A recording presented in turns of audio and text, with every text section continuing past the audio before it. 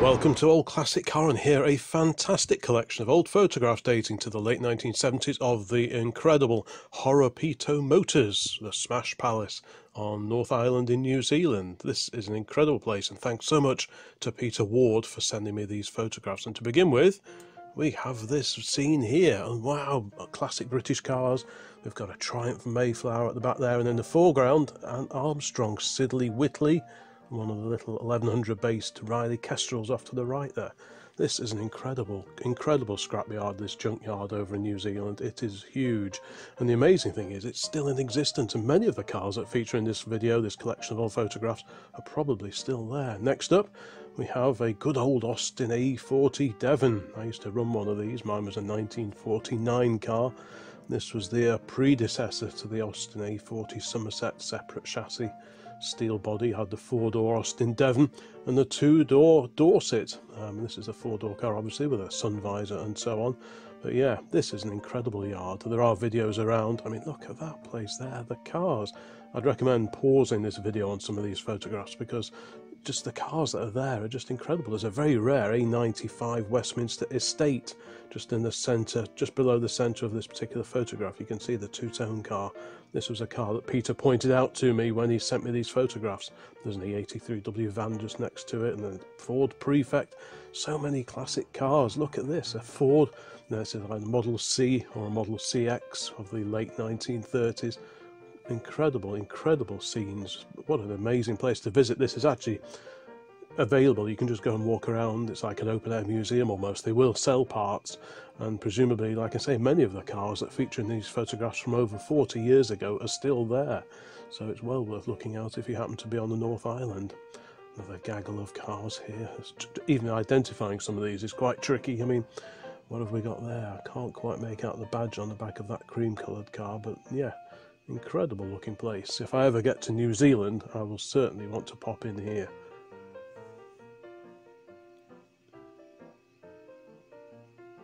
Next up at Horopito Yard, or the Motors rather, we have a Singer. This is an SM1500. This is a pre-facelift car, and throughout this collection you'll see many photos of old Singer cars. I've very rarely come across photos contemporary or more recent of these Singer SM1500s and the Hunters, so to see all the Singers that appear in this scrapyard is just incredible, really. I mean, just look at that place there. You've got Vauxhall Victors on the right there. Oh no, it's a Cresta, sorry, a PB Cresta there. You've got a little van, you've got a front end of, I think, a Chevy. But yeah, all sorts of old cars. What an incredible place to have a mooch around. I'm so grateful to Peter for sending me these photographs. It's incredible to see, really. Oh dear, a little Singer. That's a Singer Hunter. These were built from late 54 to 1956. In Australia they were called a Singer 1450. I'm not sure if that was the case in New Zealand or not. You've got a more traditional upright grille compared to the SM1500 and a fiberglass body apparently, although that one looks a bit rusty. But yeah, it's obviously just been dragged in from somewhere. I wonder if it's still around. Another overall view of the yard at Horopito. All sorts of cars there. You can't really begin to identify them. What's that little yellow car? Is that a Fiat? I suspect. There's Beetles in the background. There's a Morris Minor low light in the centre of the photo there with various other Morris Minors around it. Rich pickings there for anyone into their vintage or classic cars for sure. Here's an interesting one. It looks like an A99, an Austin A99 Ute. I've never ever seen one of those before. If anyone's watching this who lives near the Horopito Motors yard, or Smash Palace as it's unofficially known, please let me know if you recognise any of these cars, if any of them you've seen in more recent times. I mean, this is quite a distinctive car, clearly tucked away in a corner somewhere. Another gaggle of interesting old cars here. There's one of those old Ford Consul Classics on the right hand side there, various parts missing off it. What's that in the middle? Is that a Buick or a Chevy? I'm not quite sure. Someone will know.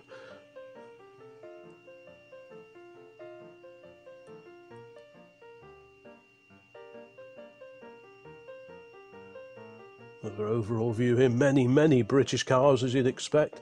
All sorts. There's a Cresta there. There's a little Fiat. Is that a saloon or an estate? It's an estate, I think, next to the Thames 400e minibus. Got an Austin 10 there, just post-war, probably the GS1 series. all sorts of cars.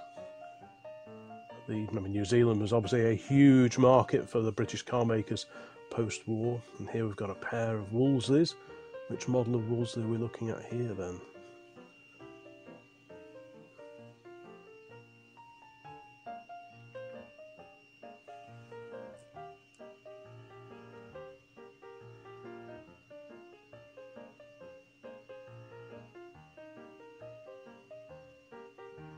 Next up in these incredible photos, we've got a matching pair of Jaguars there. I'm guessing they're Mark 7s, something like that. They don't look too picked over, or those axles on the front end won't be helping. But yeah, I mean, some of these cars don't even look too bad, so maybe they were just dragged in because something simply had gone wrong, or they were just sort of no longer fashionable and been replaced with later cars, and just dragged in to sort of for their fate in the scrapyard. Another overall view there, we've got a truck on the left with V8 Ford front wings on the back of the truck, all sorts of things. There's a nice flatbed over the back there as well. Fiat 500 on the right hand side there, but what's the car in the middle that we can see the back end of? Obviously pre-war, or pre-war design at least, but what car is that? Very distinctive mouldings on the back panel there. Oh dear, some more old British iron here, good grief. So what are we looking at there then? Is that a Lanchester Leader?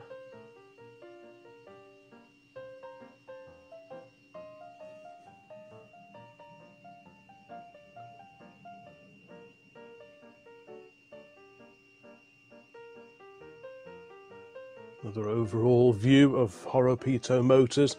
Like I say, you can go there still to this day, have a walk around and just have a wander around to your heart's content, buy parts. And that is just incredible. Apparently they still ship parts all over the world.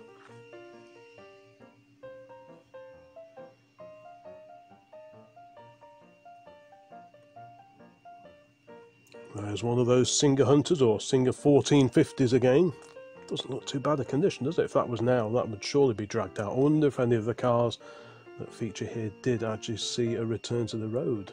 Quite an earlier car alongside, but what car is that? Doesn't look too bad at all, does it really? But that Singer, such a rare sight, especially in this country. If anything, there seems to be more of them in this yard than probably appeared in yards here. There's a rear view of another Singer Hunter. You can see the badge on the back there, which helps with identification, but it doesn't appear to be too much rust on that at all. That's incredible. There was only 4,772 of these were built. They had quite an unusual flat windscreen and very, very thick windscreen pillars, which was a bit out of date even when these cars were launched. And these were built, like I say, from 54 to 56. Another general view, there's that Model C or Model CX Ford and the E83W van from a different angle. But yeah, all sorts of cars. How many old British cars can you spot there? Certainly quite a few. I can see an American Ford truck on the right hand side there with an A40 van alongside it. That's just an incredible place. I really should get there. Wow, just look at that. It's just a sea of old cars. Now whether it's as disorganised as this still, I'm not quite sure. You can just see another little Ford E83W van at the very top there. Light coloured, probably white, something like that. But all manner of old cars. What an incredible place this is.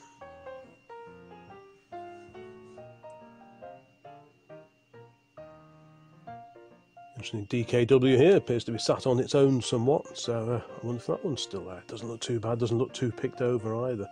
If you've ever been to this particular yard, please pop a note into the comments, and yeah, I'd be interested to sort of read your memories or thoughts and experiences of visiting this place, because there just aren't places like this in this country anymore. I caught the tail end of the years when you could wander around scrapyards freely, but I don't know of any yards like that around here anymore. A few more old British cars here, slowly mouldering away.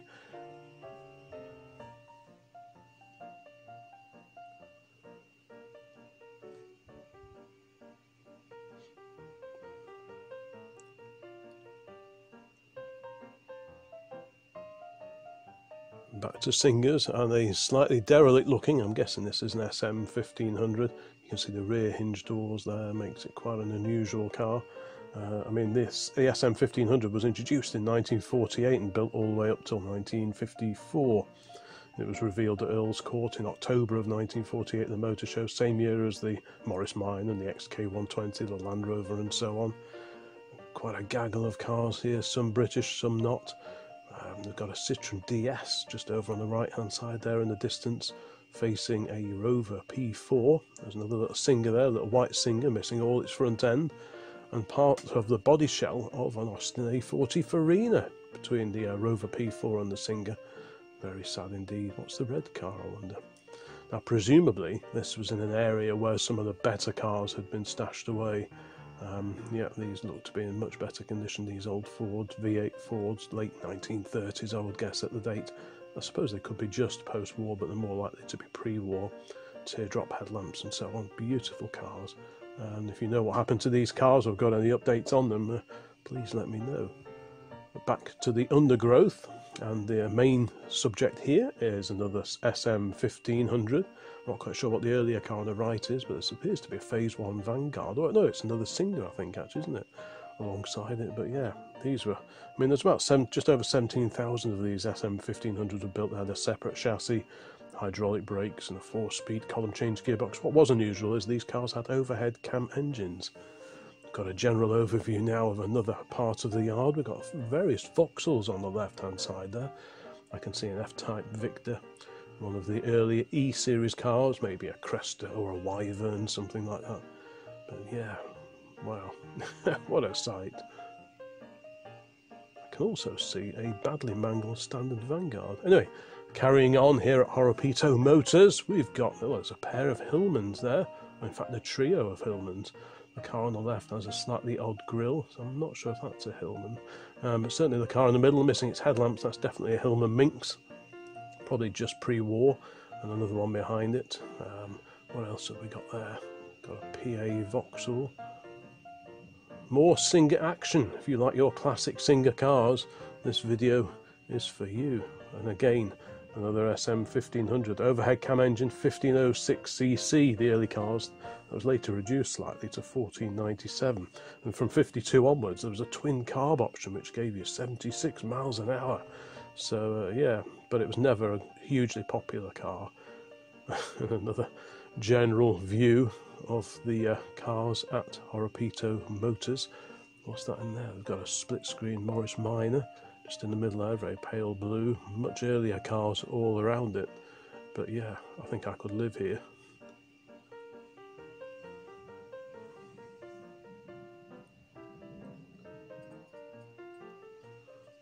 The big old Austin here. Someone's clearly jumped on the roof of this old Survivor. Was it an A70? Oh dear, oh dear. But the sun visor there. Someone would have that sun visor off it now, I'm sure.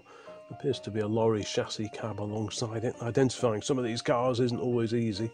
But yeah, by all means pause the video when there's a particular photograph worth studying. Oh, look at that. Good heavens above. One of the old barrel fronted, I think they call it, Fords of the late 1930s, little truck. What a Bobby Dazzler that is. And you can just see on the left, oh, there's an A40 Farina, same colour as ours, Farina grey. Good heavens, there's an old school bus or something in the distance as well. Cars just everywhere. It's incredible. Now, I think this is probably an old Holden, and more familiar to British eyes at least is that little A30 or A35 van on the right hand side there. Again, I wonder if any of these cars survived. I mean, that Holden, it's obviously a bit knocked about, but I can't see too much rust on it, so you'd have thought that would definitely go again. All those panels will bolt on, so just depends how bad it is on the other side, I suppose, that we can't see many more old survivors here. There's an E83W van just there, a white one on the right hand side, and that's face to face with an Austin 10 Cambridge. What else have we got? What else can we see here? What's that black car on the left hand side there with the oval rear window? Clearly something American, probably late 1940s. And yeah, we've got an F-Type Victor at the bottom left there too. More Singer goodness there. There must be so many Singer spares still there. I hope someone from the Singer Owners Club is watching this, because if you need any bits, try and go over there and fill up a container and ship them back over here. And alongside the Singer, it appears to be the cab of a Ford Model AA truck. You can just about see the scuttle with a very distinctive curved beading on it. Yeah, so I think that was a Model AA. Another overall view of the yard here. I can just about see a Bedford on the left there with that's a Bedford CA. You can just see the back end of, isn't it?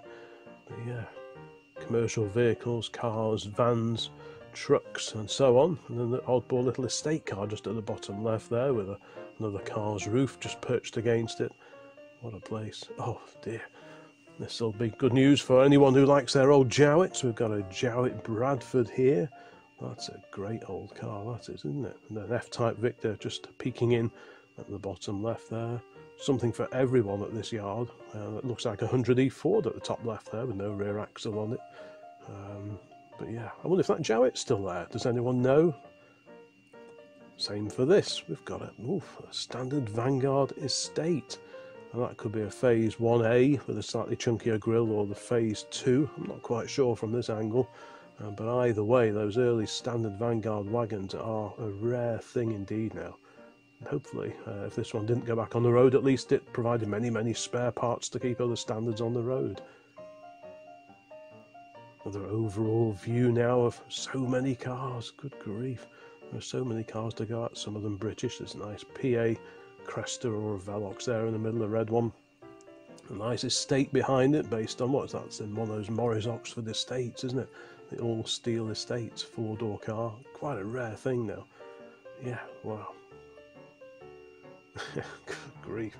Yeah, this was obviously the view. I think these photos, some of these photos have got a date of 1979 on the back of them. So we're going back well over 40 years now, but I'm sure the place looks very similar to this. I've seen videos, walk-around videos taken in more recent years of this place, and some of these vehicles are still there but looking a lot worse than they were back in here in the late 1970s. Now we've got a few photographs here of inside the yard where parts have been taken from cars that have been broken up and the spares being sold on. Look at all those lamps. I mean, good heavens, there's an old Dodge hubcap hanging up there as well. But what an incredible place to root around. It'd be worth going to New Zealand just to visit this place. Absolutely incredible. Grills as far as you can see, all sorts of wheels and wheel trims hanging up there from the rafters. Just amazing. Can we identify any of those grills there on the left hand side? I can see an A30 grill at the top there. Not quite sure what the ones underneath it are. I can see a Morris Z van grill on the left hand side as well. But yeah, that, look at that. Apologies if I'm getting too excited, but wow, what a place to have a mooch around this would be. I wonder if there's still quite so many of these old parts there, or whether they've gradually been replaced with newer cars as newer cars have come in. Almost at the end of this particular photo collection at Horopito Motors, but yeah, what a place here. We've got the counter here where you could go and ask for your parts. Also, look at all those steering wheels hanging up from the ceiling. Heavens above, we've got an old artillery type wheel leaning against the counter there as well. What a place to be.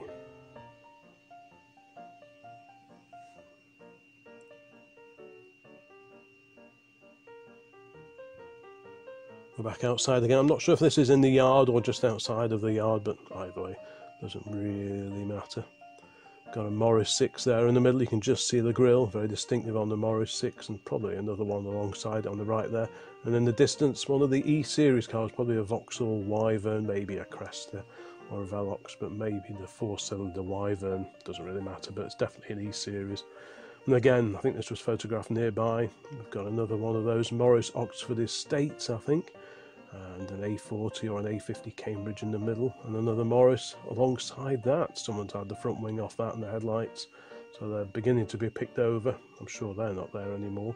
But wow, that photograph anyway completes this collection of fantastic pictures that I'm so grateful to Peter Ward for. Like I say, he visited in the late 1970s when he was over in New Zealand, and fortunately he had his camera with him when he visited Horopito Motors, the Smash Palace. Thank you very much for watching. There are other videos about scrapyards in the olden days and in more recent times, so have a quick look around before you disappear. And there'll be more videos along on the Old Classic Car channel before too long, so keep an eye on things here. Bye for now.